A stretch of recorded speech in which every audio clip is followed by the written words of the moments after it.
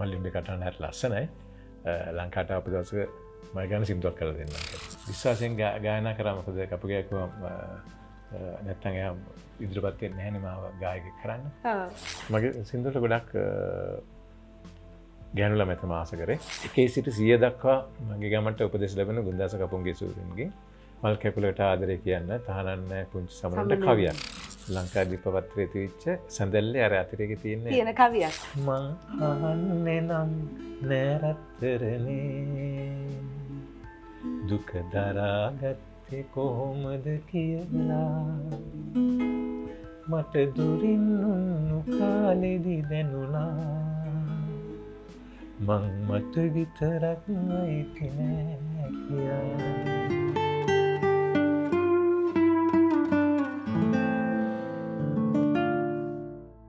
අයිබෝන් අද සියනතුරු වැඩසටහනට අපි ආරාධනා කරේ හරිම ආදරණීය කටහඬක් හිමි කෙනෙකුට. අටුවා ටීකා ටිප්පණි මුකුත් ඕනේ නැහැ. අද වැඩසටහනට ආදරෙන් පිළිගන්නවා ආදරණීය ලක්ෂ්මන් හේවා විතරණයන්ව. අයිබෝන් ඔබ ආදරෙන් පිළිගන්නවා අද වැඩසටහනට. ලක්ෂ්මනයාගෙන් පළවෙනියට මේ ප්‍රශ්නයක් අහන්න කලින් ආදරණීය සින්දුවක් අහන්න කැමති. මම මල් කුමාරිකාවක් වගේ හිතෙනවා නම් මොන වගේ සින්දුවක්ද මං වෙනුවෙන් කියන්නේ? වැඩිය බලම මල් ගවමන ඇදන් ඉන්න. ඇයි මම මලක් වගේ නැද්ද? අර පළවෙනි ඒ කාලෙම සින්දුවක් කියමු මල් කැකුලකට. අපි කියමු ආදරෙන් බලන් ඉන්නවා අහන්න. ඔකේ පොඩි කැල්ල. මල් කැකුලකට ආදරේ කියන්න තහනම් නැහැ පුංචි සමනලුන්ට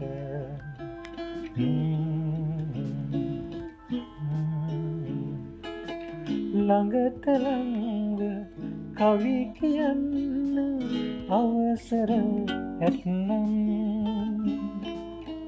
මට ඉඳින්න තහනම් ඇයි ඔය සුදු කම්බුල්.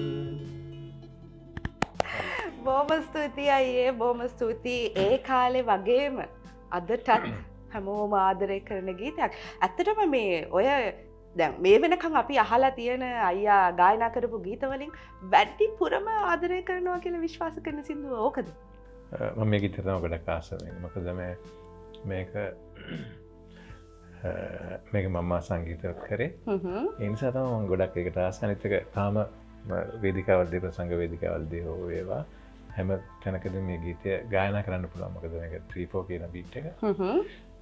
මේකට තමයි ගොඩක් කැමති. එතකොට දැන් පළවෙනියටම අයියා වෙනුවෙන් කියන්නේ වෙන කෙනෙක් නිර්මාණය කරපු හරි අයියාම නිර්මාණය කරගත් හරි පළවෙනිම ගීතේ මොකක්ද? පළවෙනිම ගීතය තමයි විසාරද ගුණදාස කපුගේ මට නිර්මාණය කළ දුන්න ආදරේ වගේ නොවේ අගින්ගේ දැනේ කෝඩේ කියන ගීතය. ඒක තමයි මගේ මුල්ම ගීතය. කටහඬින් ගායපු මුල්ම ගීතය. ඒකට ලැබුණු ප්‍රතිචාර කොහොමද? ඒ කාලේ මතකද පළවෙනියටම ගායලා ඉදිරිපත් කරාට පස්සේ? ඔව් ඒක මට මතකයි. විසරද ගුණදාස කපුගේ සූරෙන් තමයි ඒක සල්ලි වියදම් කරලා ඔක්කොම කරලා පටිගත කරලා මාත් එක්කම ගුවන්විදුලි නාලිකා 2-3ට බිම් බාර දුන්නා. ඒත් එක්කම ආය කාර්යකේම උදේ ගිහින් දුන්නකොට හවස ඉඳන්ම ප්‍රචාරය වුණා. ලක්ෂ්මනයි කොහොමද පළවෙනිම එක්ස්පීරියන්ස් එක එදා දවසේ තිබුණු? මම සින්දු කියද්දී එතන හිටපු ඔක්කොම බොහොම දැනගත්ත බොහොම විශ්වාසයෙන් යුතු හිටියා වගේ දැනුණා මට. මම වොයිස් කර මුල්ම සින්දු පටිගත කරද්දී කාත් එක්කද එතකොට මේ ගියේ මේ රෙකෝඩින් එක කරගන්න කාත් එක්කද ගියේ? අපගේ අය තමයි ගියේ. ගෙදරටම ඇවිල්ලා එක්කන් ගියා? නෑ මම ගෙදරට ගියා. ඒ කාර්යකෙත් ඉඳන් ගියා. විශ්වාසයෙන් ගායනා කරා. මොකද කපුගේ කිව්වා නැත්තම් එයා ඉදිරියපත් වෙන්නේ නැහැ නේ මාව ගායකයෙක් කරන්න. ඒක තමයි පළවෙනි දවසේ තිබුණ එක්ස්පීරියන්ස් එක.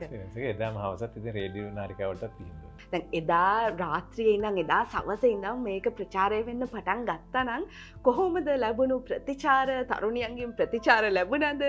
ප්‍රේම ප්‍රචාර වුණා. මට හොඳට මතකයි. ඒක අහපු අය කියපු දේවල් කෝල්ස් එන්න ගත්තද එදායි නම්? නෑ මුල්ම දවසනේ එච්චර එහෙම නෑ. මට ලොකු තෘප්තියක් ලැබුණා. මොකද එදා දවසේම විනාඩි 3 රේඩියෝ නාලිකා 3කට දුන්නා. 3ෙන් ප්‍රචාරය වුණා.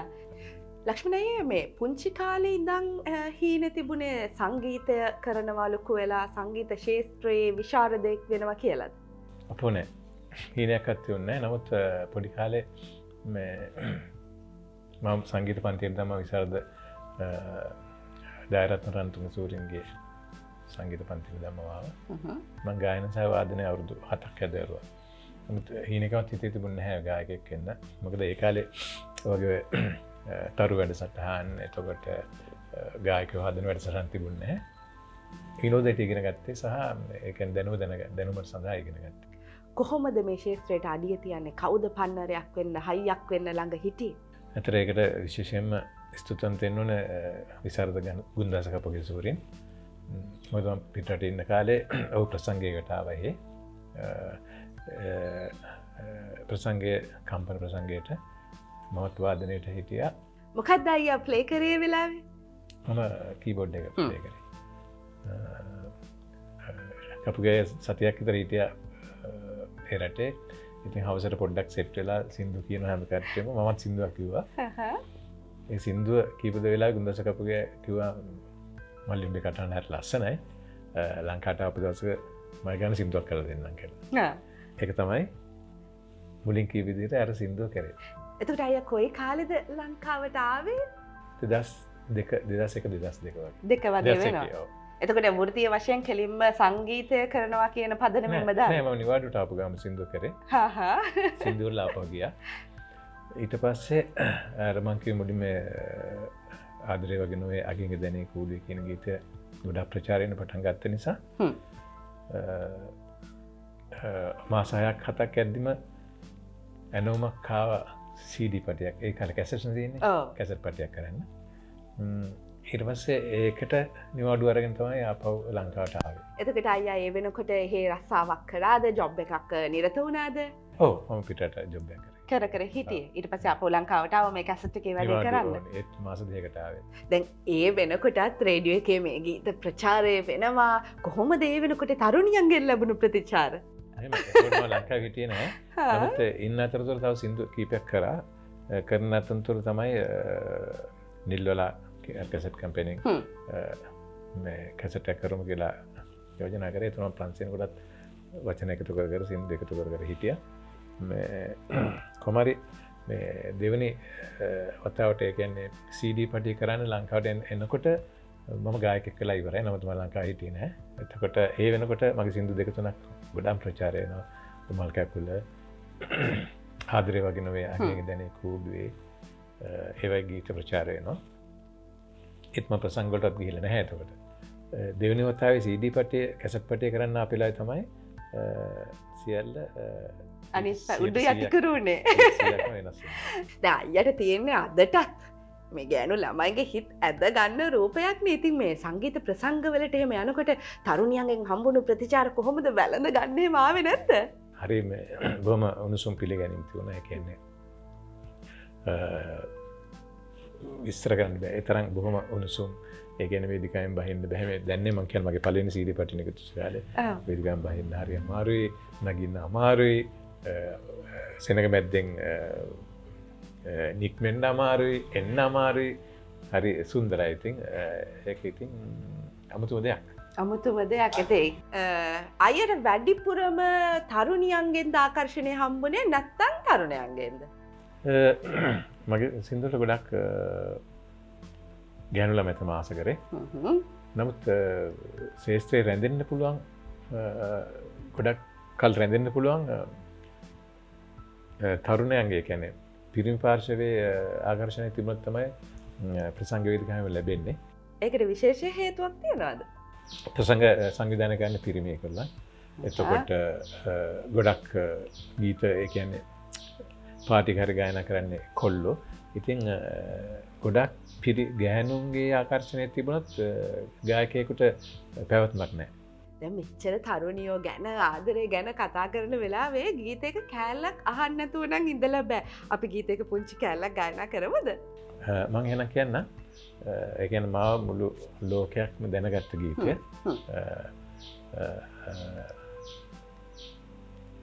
මේකෙන් තමයි මම සලකුණක් තිබ්බේ මං හිතන්නේ. ඒක කියලක් ගන්න. මං අහන්නේ නම් නැරත්තරනේ දුක දරාගත්තේ කොහොමද කියලා මට දුරින් උන්නු කාලෙදි දැනුණා මං මට විතරක් අයිති නෑ කියා මං අහන්නේ නම් නැරත්තරනේ අයියෝ මට නම් ඒ සින්දුව නවත්තන්න කියන්න හිතෙන්නේ නැති තරම් ලෝභයි. දැන් ඇත්තටම අයියේ ඔය මේ කියපු ආදරය හොයාගත්තේ කොයි කාලෙද? අපේ ආදර ගොඩක් ලැබෙනවා. හා හා. අකනේ ඒ තරම් ආදරයට විවෘත වෙලාද තිබුණේ? විවෘත වෙනවා. දොර ඇරලා යතුරු ගීෂ කරලා තිබ්බා. වහගන්න විදියක් නැහැ. හරි ඒක නවාතැන්පලක් ආවනේ. හිර වෙන තැනක් එනවනේ. එතකොට නඩුනේ ඒක අහන්න බෑ. නඩු සාපව නඩු සිද්ධියට යන්නේ. එනිසා ඒක අපි කතා නොකරෙමු. හොඳයි. දැන් මේ වෙනකොට ශාස්ත්‍රයට නවක එකතු වෙනවානේ ලක්ෂ්මණ අයියේ. එතකොට දැන් ඉස්සර තිබුණට වැඩිය තාක්ෂණික අතින් දියුණුවයි තාක්ෂණික ඉන්ස්ට්‍රුමන්ට්ස් ඇවිල්ලා තියෙනවා. දේවල් වෙනස් වෙලා තියෙනවා කාලෙත් එක්ක. ශාස්ත්‍රයේ ප්‍රවීණෙක් විදිහට ඔබතුමාට මොකද්ද දෙන්න තියෙන උපදෙසේ වගේ නවකයෙකුට? දැන් අපි අහන සින්දු තියෙනවා. ඇත්තට ලස්සන සින්දු තියෙනවා. ලස්සන කටහඬක් තියෙන කෙල්ල කොල්ලෝ ඉන්නවා. ලස්සන තනු නිර්මාණ වචන තියෙනවා. නමුත් මම කියන්නේ මේ සංගීතය හදාරා ගන්න ඕනේ. හදාරලා තමයි අපි ඒ තැනට බහින්න ඕනේ. එහෙම නැත්නම් හම්බෙන් හරි තරු රියැලිටි ප්‍රෝග්‍රෑම්ස් වලින් ප්‍රෝග්‍රෑමින් ගායකයෙක් වුණාම ඒක ප්‍රශ්න නෙමෙයි. ඊට පස්සේ අපි ඉගෙන ගන්න ඕනේ සංගීතය. මම කියන්නේ ශාස්ත්‍රීය සංගීතය නෙමෙයි. ගැයුම හෝ වැයුම ඉගෙන ගත්තාම මොකද සංගීතඥයෙක් අපිට සින්දුවක් හදලා දුන්නාම ඒක අපේ කරගෙන ගයන්න පුළුවන්. නැත්නම් අපි නිතරම සංගීතඥයාගේ කොපියන්න කියන්නේ. සංගීතඥයා අපිට CD ගහලා දෙනවා එවනවා මේ සින්දුව මෙන්න මේව කියන්න කියලා. ඒතකොට මට සංගීත ගැන හැඟීමක් දැනුමක් නැත්නම් මම ගායනා කරන්න අර සංගීතඥයා එයාගේ දමිය තමයි ගායනා කරන්නේ. එතකොට ගීතය බොහෝ දුරට එච්චර මියුරු වෙන්න විදිහක් නැහැ. ඒතර ඒකයි මම කියන්නේ අපි තරුණ තරුණිය ඉගෙන ගත්තාම ශාස්ත්‍රීය සංගීතය හෝ ඒවා වාදනය කරන ගමනක් යන්න ලේසි. තමන්ට ගීතයක් හදාගන්න, ගීතයේ අඩුපාඩු බලන්න ඒක බොහොම ලේසි. අයියට ලැබුණු හොඳම උපදෙස මොකද්ද ශාස්ත්‍රීය ප්‍රවීණ කෙනෙකුගෙන්, ප්‍රවීණ සංගීතවේදියෙකුගෙන්? 1 සිට 100 දක්වා මගේ ගමන්ට උපදෙස් ලැබෙන ගුණදාස කපුන්ගේ සූරින්ගෙන්.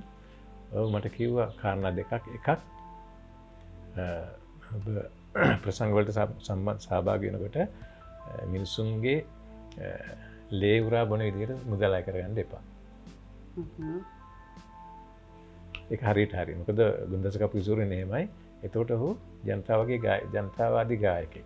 ඔහුට අවශ්‍ය විදිහට විතරයි මුදල් අය කරේ. ඒ කියන්නේ මගේ ගෙදර තීන්ත ගන්න, මට අලුත් කාර් එකක් ගන්න, මට බිල්ඩිමක් ගන්න, ඒ වගේ හිතාගෙන මේව කරන්න ගියොත් තමයි අපි මේ අනිසි විදිහට මුදල් අය කරගන්නේ. ඔහු කිව්ව පළවෙනි කාරණා. දෙවෙනි කාරණා තමයි රූපවාහිනී වැඩසටහන් වලට නිතර සහභාගී වෙන්න එපා. මට කිව්වා අද උඹ මේ නාලිකාවේ මේ පැත්ත පෙන්නන උඹ අද. හෙට ගියාම ඊළඟ නාලිකාවේ මේ පැත්ත. අනිද්දා ගියාම ඊළඟ නාලිකාවේ මේ පැත්ත. ඉංග්‍රීසියෙන් උඹ මොකද්ද පෙන්වන්න කියලා ඇහුවා.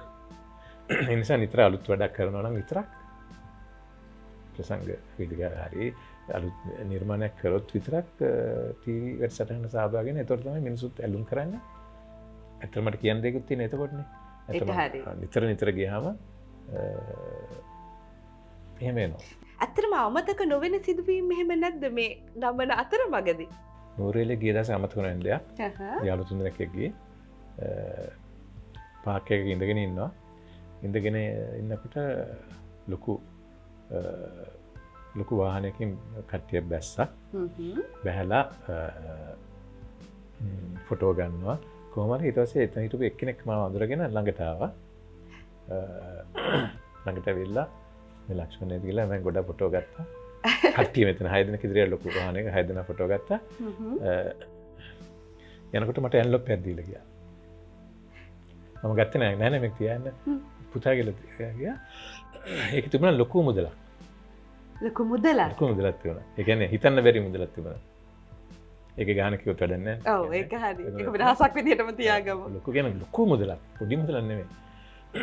ඒක තමයි මට අමතක වෙන්නේ. හැබැයි මේ මුදලට එහා ගිහිල්ලා එතන තිබුණේ මිල කරන්න බැරි ආදරයක්.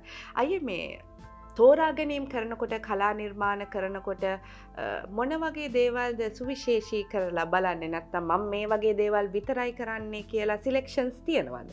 ඔව් මගේ මේ CD පටිවල පළවෙනි දෙන CD පටියේ තියෙන සින්දු වල වැඩිපුරම සින්දු පත්‍ර වලින් ගත්ත දේවල් කවි තියෙන්නේ. ඒ කියන්නේ මම කවදාවත් අහවල ජනප්‍රියම සංගීතඥයා ජනප්‍රියම පද රචකයා කියලා කවදාවත් ගීත අරන් නැහැ.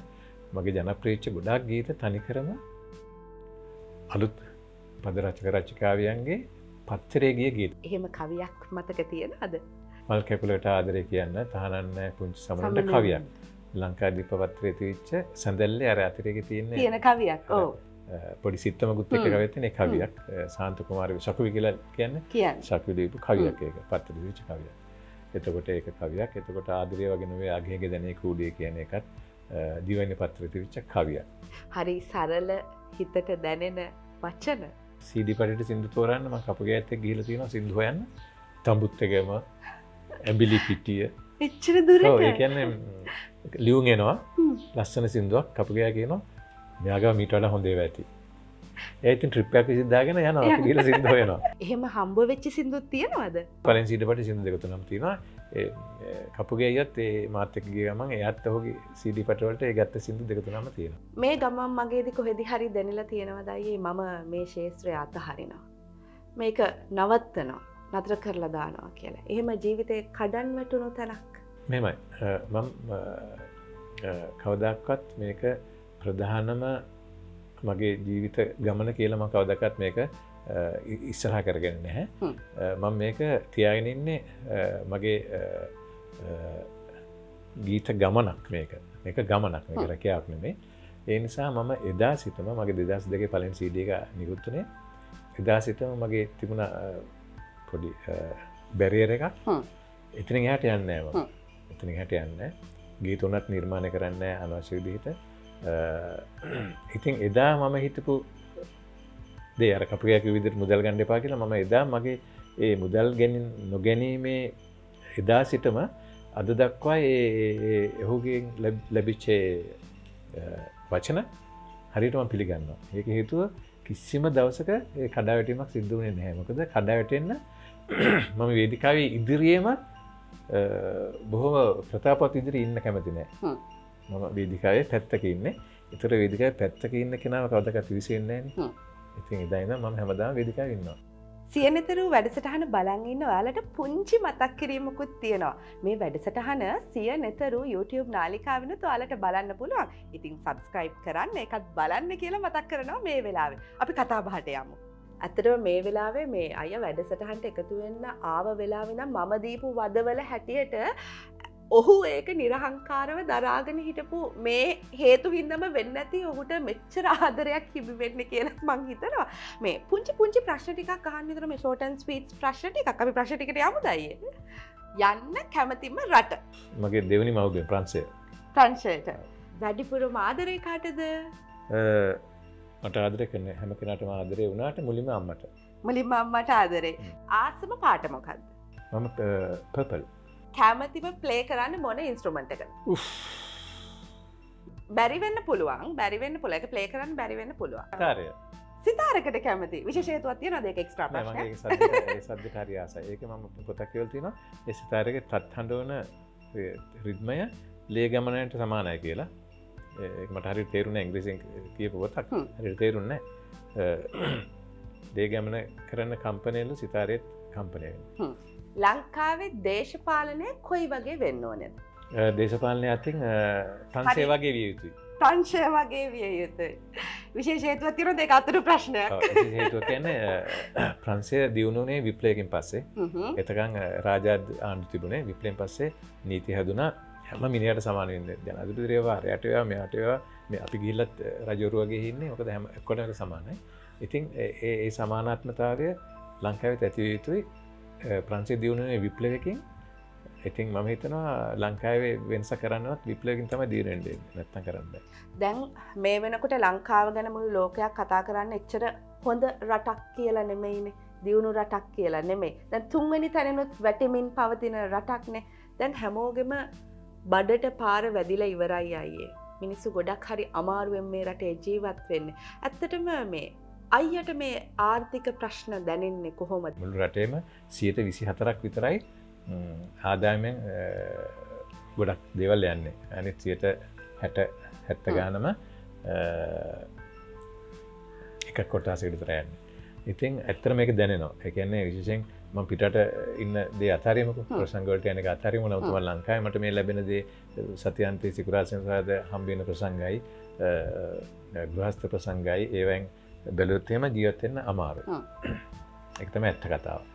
ඉතින් එතකොට තමයි ඕන කෙනෙක් සංගීත ශ්‍රේෂ්ඨය වේවා ව්‍යාපාරිකයෙක් වේවා විද්‍යාඥයෙක් වේවා එතකොට ගුරුවරයෙක් වේවා ඒගොල්ලන්ට මේ ප්‍රශ්නේ සැබෑම දැනෙනවා. මොකද ලංකාවේ පඩි ස්තරය එක මට්ටමක තියෙන්නේ. ඒක කවදාකවත් වැඩි වෙන බොහොම අඩුයි ස්වල්පයෙන්. නමුත් උද්දමනය 100 ගණන් 300 ගණන් 400 ගණන් වැඩි වෙලා තියෙනවා.